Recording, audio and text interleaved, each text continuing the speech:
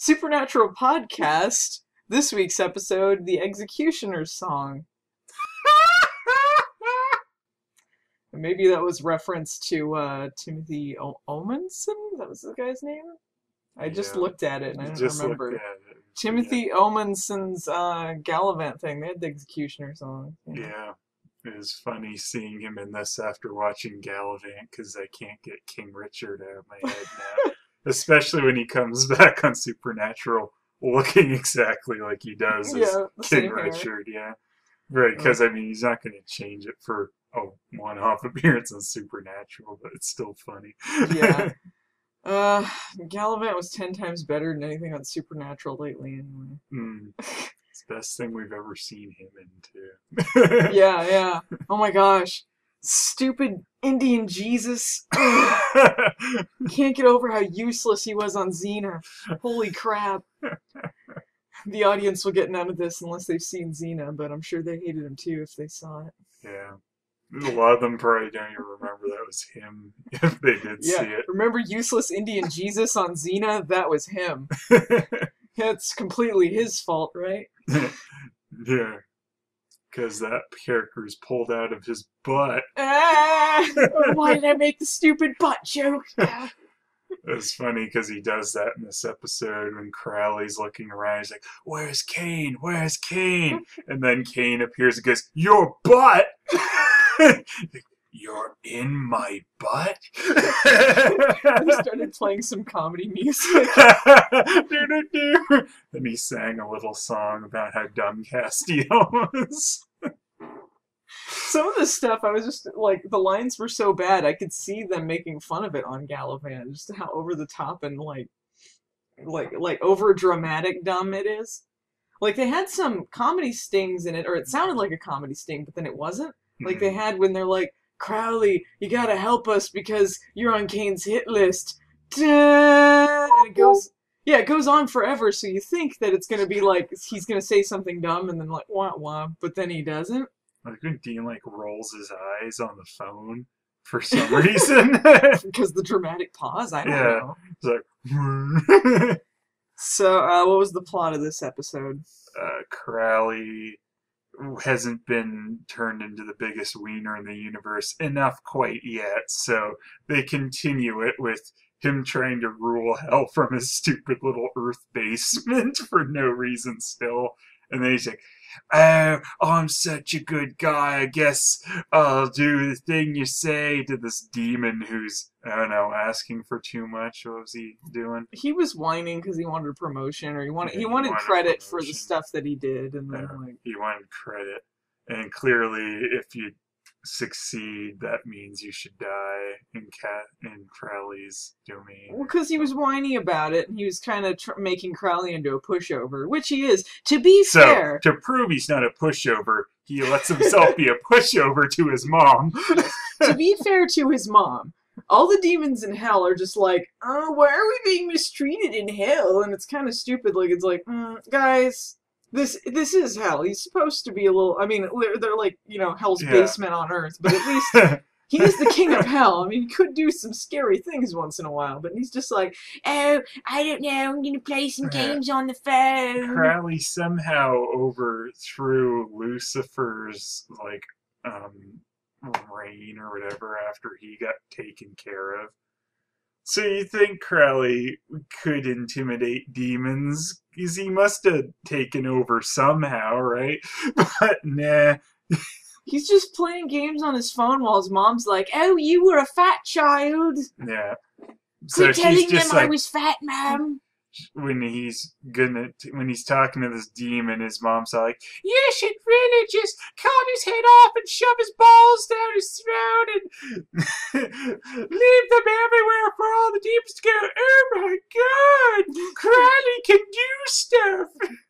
Like, I assume he'll throw them in like a flour bag and annoy the Italian restaurant upstairs. Why has he got to keep throwing the demons in the flour bag? He's really proven to me how annoying he is. He's going to ruin the Mario's pizza. Yeah, his Even mom kind of even turns into Steffi because I don't do an Irish accent. even the pizza people aren't scared of Crowley. Even the Italian restaurant upstairs is just like, ah, the stupid king of hell. Yeah.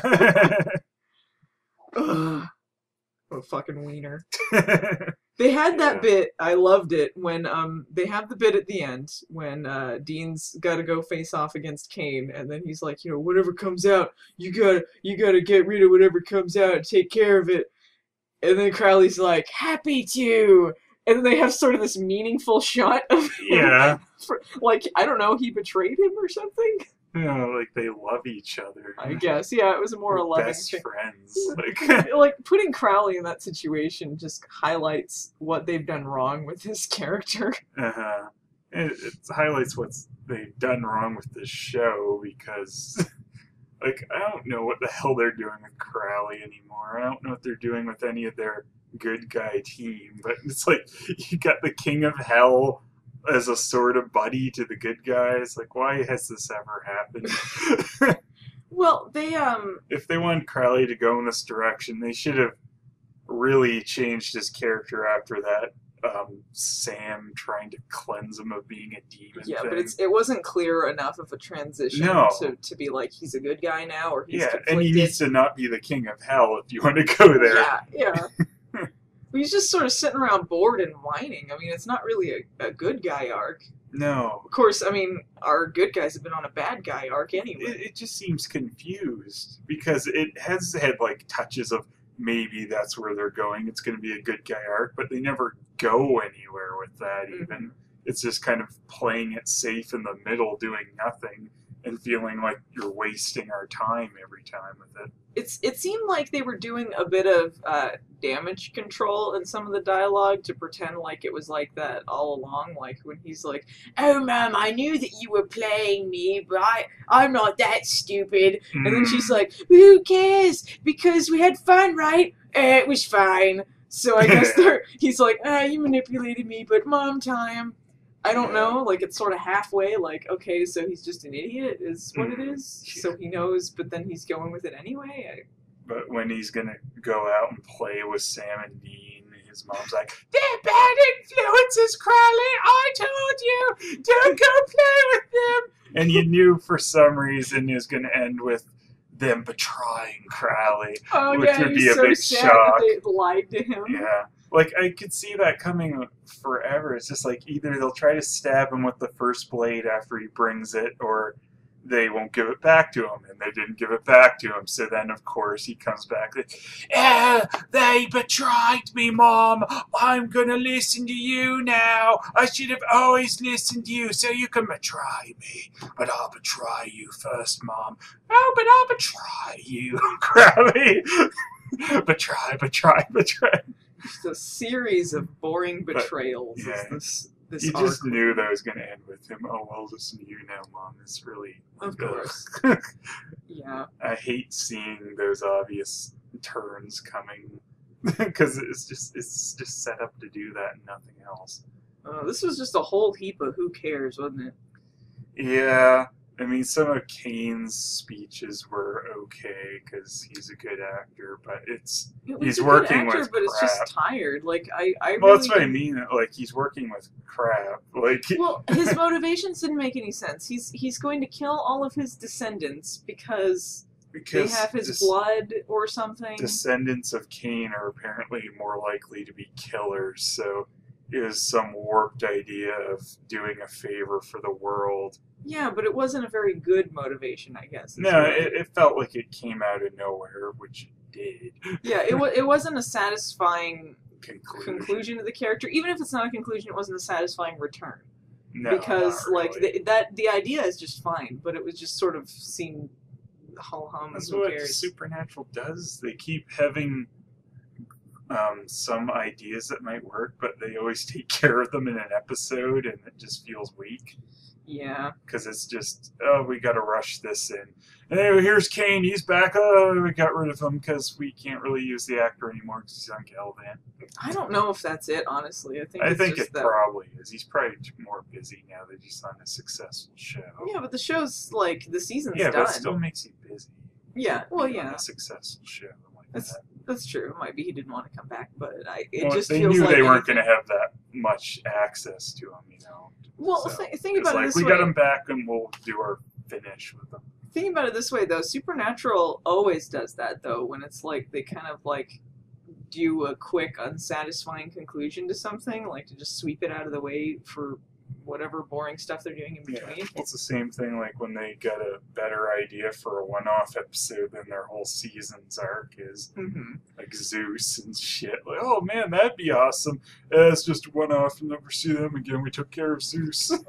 Well, they don't know how to do character you think is good, but they relapsed or went to the other side or whatever. They don't know how to do that very well because granted, with Cain, at least it wasn't unforeseen. I'm sure they did plan this, or at least it seems planned. You know, like he was a good guy, but then he fell back into being bad. Well, yeah, But it's kind of like he was bad, but then he controlled himself, so he made himself kind of good for a while. But yeah, then But you then just he dumped shows- on you that he's bad again. in this Yeah, one. and they tend to do that a lot, where they're just like, "Oh, this character was good.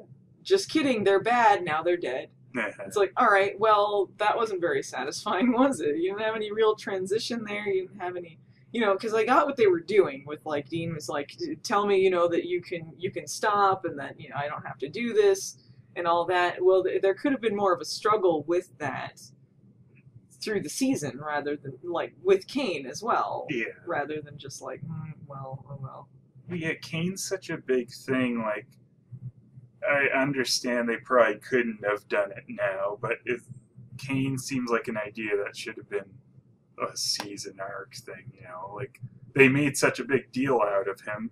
Dean is stuck with the mark of Cain, and for you to just take care of him in a one-off episode just feels a little asinine.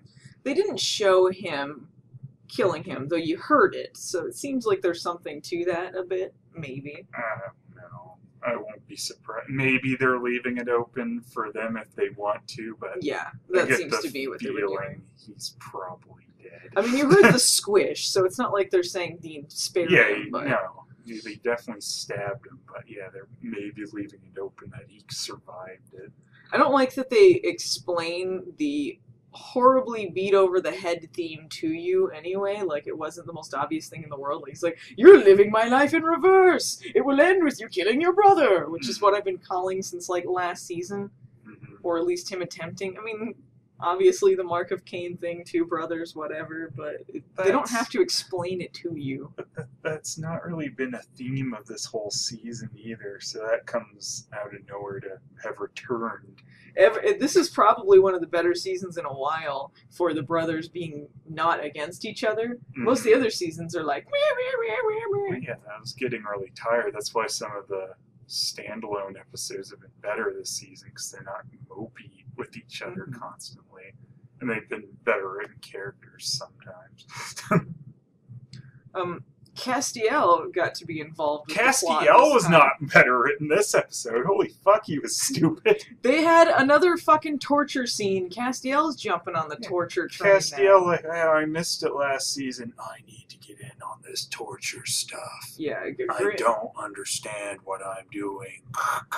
Yeah, I mean, neither of us could recall Castiel doing torture before, right? Yeah, If he did, it's been quite a while. been a bit Regardless, if he it doesn't matter if he had he before or shouldn't not. be either. He shouldn't be. Yeah. Regardless, like he just killed a demon. Granted, it's a demon, but he tortures and kills a demon, which a guy is in there. Certainly, as an angel, he couldn't cast the demon out or something. Yeah, he used to do that, right? Yeah, I don't know. I know he's borrowing some juice, but he just kills the guy.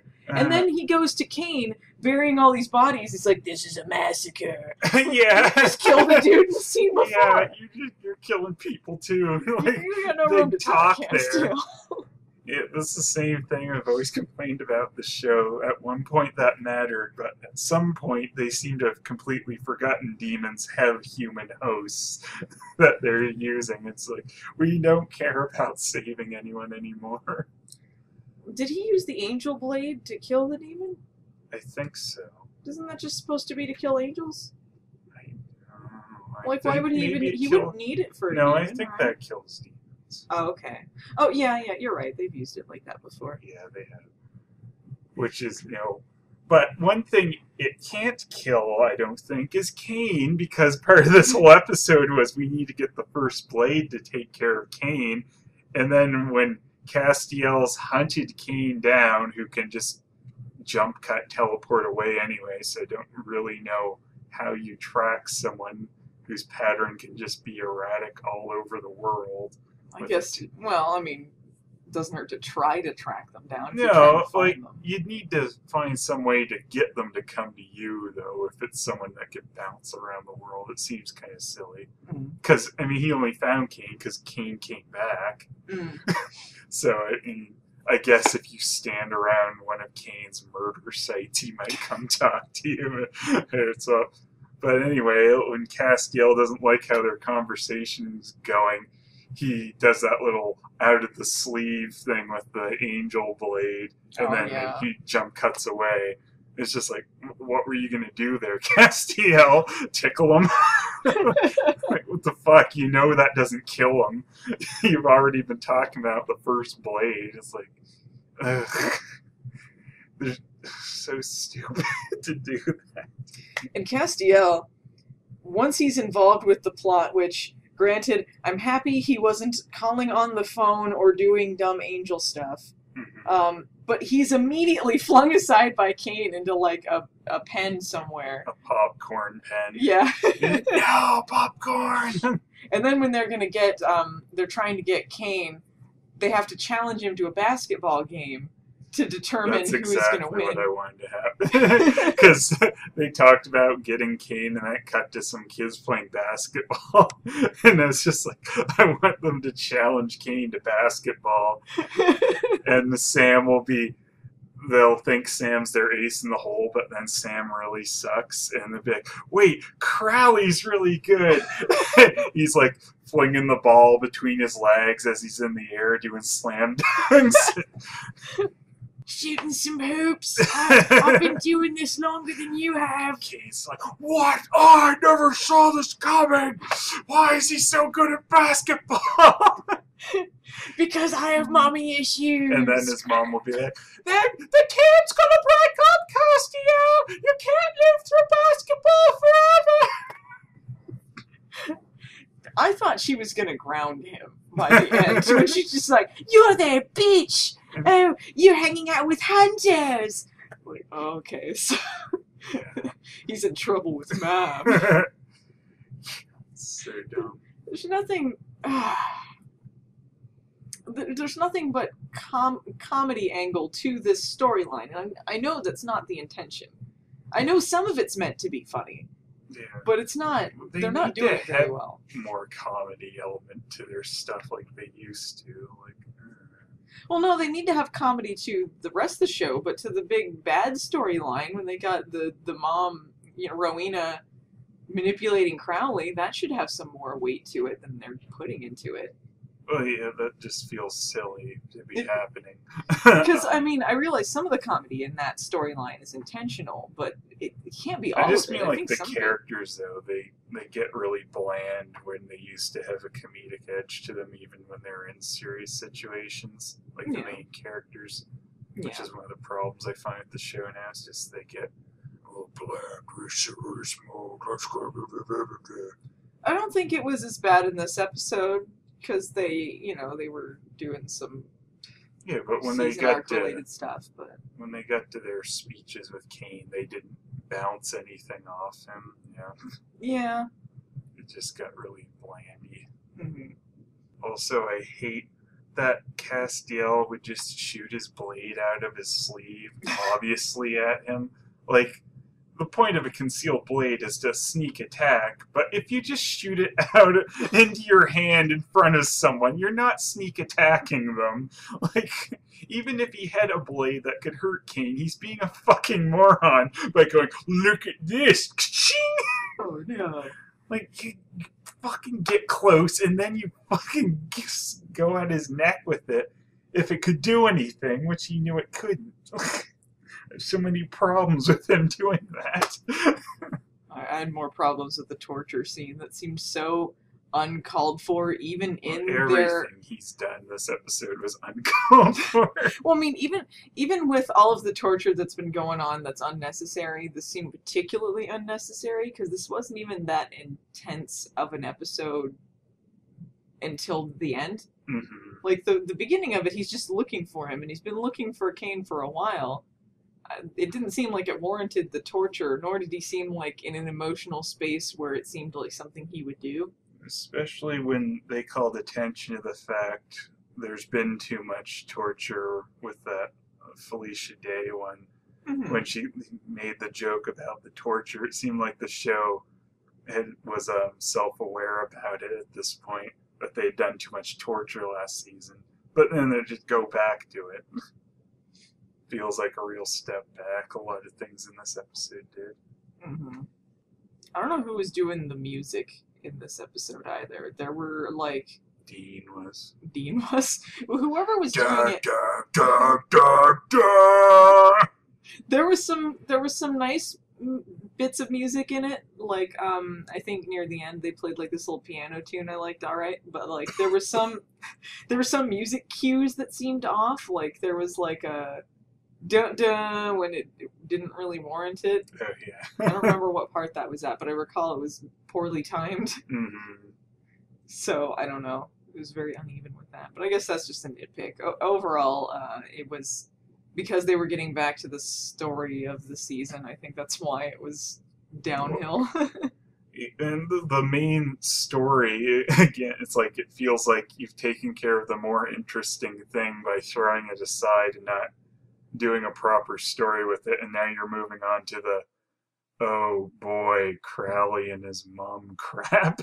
Like, that's not big. That doesn't feel like anything that's major season arc worthy. Well, I think like who the fuck cares? I think it's gonna be like it was last season, where it's kind of split with two near the end. Because I think what's the other thing? Well, I think Demon Dean is gonna come back near the end and try to kill Sam, and that's what they're leading up to. Otherwise, I think that's supposed to be their kind of payoff for the Demon Dean storyline, which we haven't really seen yet. I think it's going to be that, and then Rowena's going to be killed off like Abaddon. I mean, none of that seems that interesting. No, but I think that's what they're doing. It really does seem what they're leading up to. It's really boring. Like, again, it's just bad major season arcs for this show. Because they don't feel like that's a theme to this season. Because it felt kind of like it was a theme to last season. That he'd kill Sam or something. Yeah, I thought that's what they were going to end with, and honestly, I would have been perfectly fine with that. I would have been fine if that was the end of the show, because I was so beyond caring at that point, and it's a little better now, but then, yeah. Like, honestly, I don't know. I don't think I would really care about any ending of the show right now, unless it was Adam being the big bad. Otherwise, I don't think I would care if both of them died. Fucking do season 10 Adam, like that's 11. Oh, fuck. Too many. Too many seasons. Too many seasons. 11 Adam, get him fucking after them. That's the big bad. It'd be so amazing. Just these pitiful season arcs are terrible. Pitiful everything. All it has going for it now is okay filler. Yeah, but then better ideas for fillers than their main season, but because they're fillers, they're done too quick. Like, I hate that the show keeps doing that. They're decent. I don't think fillers are bad usually, but they're not anything. Well, it's because they're fillers that they're not that satisfying. You know. Sometimes there's fillers that are good. They used to do fillers that were really fun. That I could, you could recommend. Like Mystery Spot was a good filler episode. Yeah, I'm things just like talking about ones that would be better though if they'd been the major season arc rather than a filler. I see. Yeah, you're right. Yeah. They do come up with better season arc filler ideas. Yeah. But this episode wasn't terrible, but it was meh.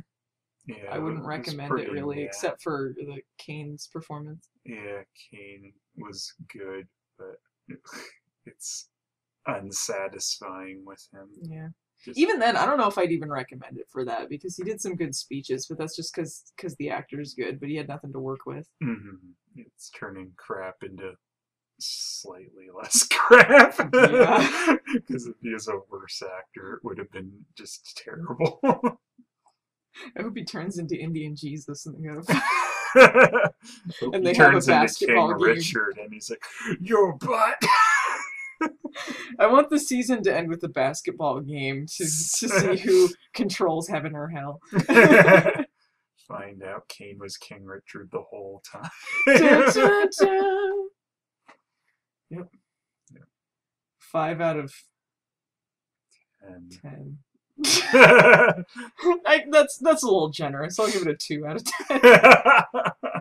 10. End.